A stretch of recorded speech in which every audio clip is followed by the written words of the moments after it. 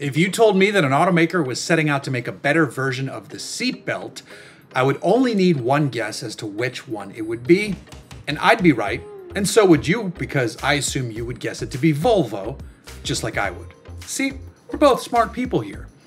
And so are the people at Volvo. The automaker has just revealed that it's created a new, smarter version of the very thing it introduced way back in 1959. The seatbelt in your vehicle will be able to adapt to better protect the person strapped into those seats. This is the world's first multi-adaptive safety belt, which is a mildly boring term for something that's actually pretty cool.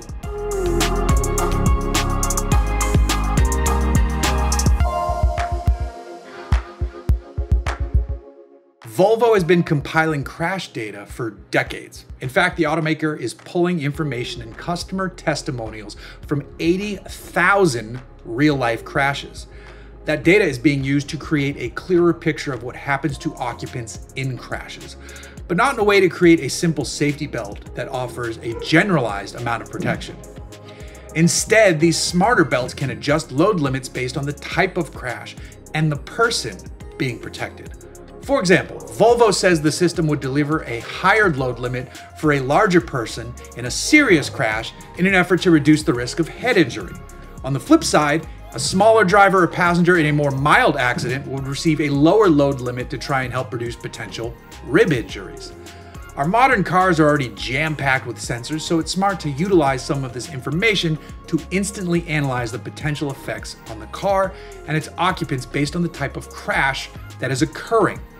The vehicle is smart enough to know how hard the crack-up is, how fast it's all happening, and the direction of impact and what that means for the people inside the car. Other sensors can determine the size of the individual sitting in a given seat. Then when you pair all of this information together, your multi-adaptive belts will deliver a load-limited profile variation designed to best keep everyone in the car alive. Volvo isn't stopping with the data garnered from its initial data cultivation either. As more information is continually gathered, the protection forces can be improved and refined. Then your car can receive this fresh information via over-the-air updates. As the tech gets even smarter, your car won't fall behind. The first vehicle to get this new safety gear will be the 2026 Volvo EX60. I have to believe that most Volvo vehicles to follow will also get this tech, as the automaker is heavily focused on delivering a lineup that is as safe as possible. As this tech starts to roll out in the coming years, it will be interesting to see if other automakers take notice and start working on their own versions of smarter seatbelts.